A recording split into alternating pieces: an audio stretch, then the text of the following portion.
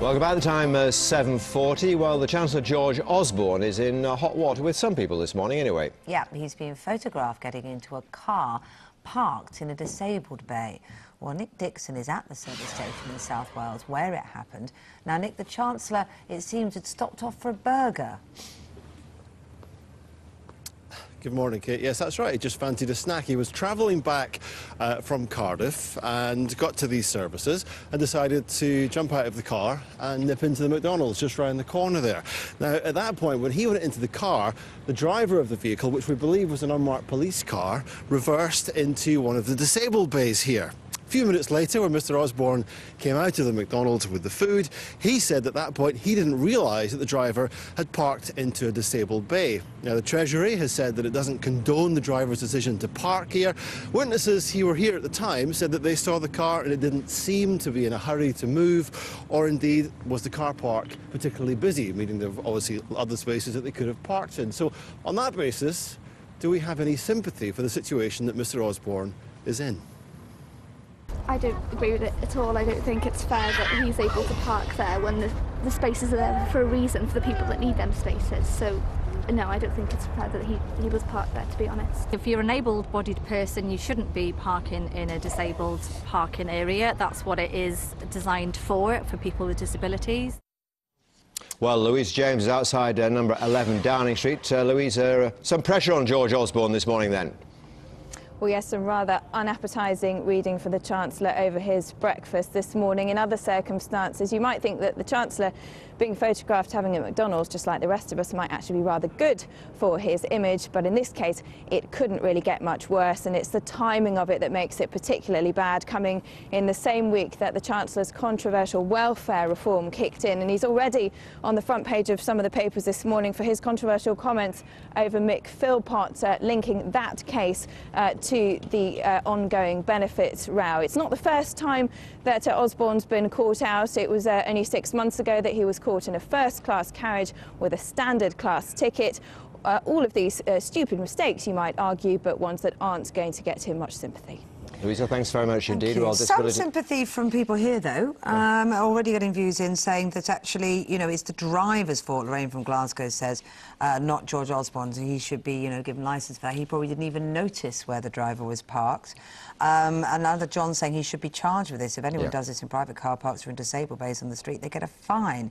MPs are meant to be pillars of the community. This is no way to get respect. Yeah, Joe McClure, I don't think it's a mistake. I think it shows arrogance and inconsideration of a user group. He should be charged with this, said John, and so they go on. We're joined by disability campaigner Jane Young alongside the Mirror's Alison Phillips. The Mirror broke this story this morning, Alison. Yeah, some people are saying, yes, this is outrageous, it's inconsiderate, it's insensitive. Yeah. On the other hand, it was his driver who parked there. He was dropped off outside the McDonald's, apparently. He wasn't aware of what the driver was doing, at least initially.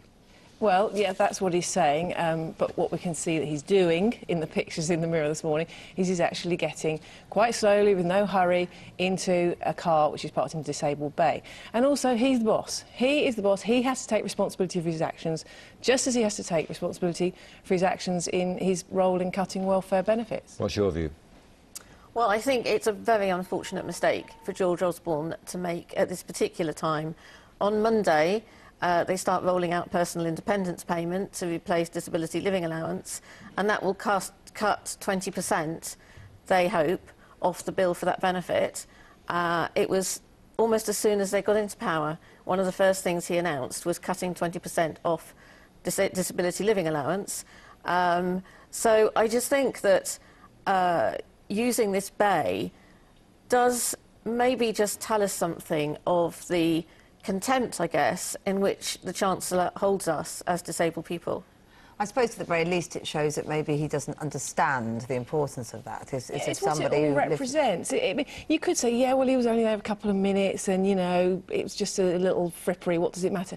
But it's what it represents. And if you don't care about the little things in life, you don't care about the big things, which is stripping away people's benefits. If he was eating a McDonald's burger inside, you know, I don't know who's to blame, but it would appear that it was the driver's decision to go there. It would appear that way. It would have, well, that's what they're telling us at the moment. But also, but there's been no apology.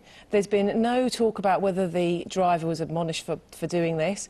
And there's just a sort of a general, it's never his fault. Just as not that long ago, a couple of months ago, he was sitting in a first-class carriage without the correct ticket. Again, that wasn't entirely his fault, apparently, and it was his aides who said, well, he can't possibly expect us to travel. They're human, though, aren't they? We can't expect them to be perfect. They're followed by cameras every minute of the day. They are human, and we all make mistakes. Scrutiny. We all do silly things all the time. But there's some things you just don't do, and parking in a disabled bay is one of them. One last word with you, Jane, if you could. He'd also, yesterday, sort of linked the Mick Philpott case to benefits, saying that it was an illustration of the need to look at the benefits in the welfare system. What was your response to that?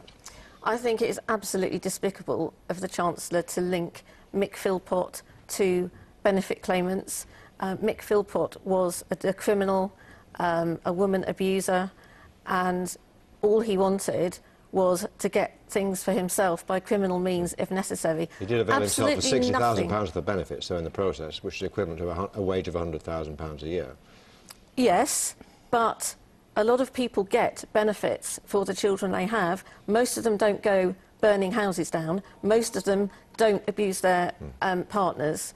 And so I think to link a criminal with clearly, you know, abusive and violent tendencies to benefits that people need to survive for one reason or another is just, it's political opportunism of its very, very worst kind. And Mick Philpott, this is one of the worst cases we've had in this country in years, and that's how much of an extreme case it is.